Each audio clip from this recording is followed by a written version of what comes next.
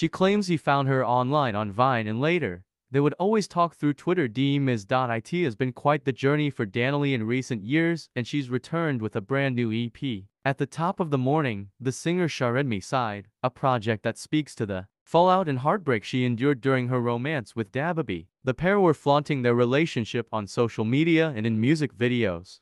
But amid the loved-up post-commenternet squabbles, breakups, and livestream fights that resulted in the police being called to DaniLeigh's home, we also can't forget the physical altercation that DaniLeigh's brother got into with North Carolina rapper, as well. DaniLeigh promised to share her experiences and emotions in her music, and on Me Side, she did just that, including concluding her EP with For Valor, a song for her baby girl. She shares with DaniLeigh to help promote the record. DaniLeigh visited the Breakfast Club where she not only spoke about her latest release, but her career as a whole. Back in the day, DaniLeigh did some work with Prince and even directed one of his music videos, and she spoke of their relationship on the radio show. The singer clarified Thatch only had a friendship with the late music icon, despite rumors that their relationship was anything other than platonic. He was amazing. I was really super cool with him. I used to run his Instagram, Princestagram. That was like my first job, she said. And I used to post pictures and make the captions. He would just send me the picture. When asked how she met Prince,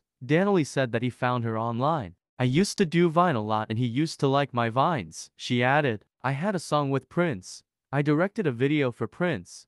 That was really crazy. She also claimed that they would always talk through Twitter DM, calling it so random. DaniLeigh shared stories and memories of her time with the legend, including Prince renting movie theaters in Los Angeles for his band and team to enjoy time together. Thanks for listening. For more celebrity news, please subscribe.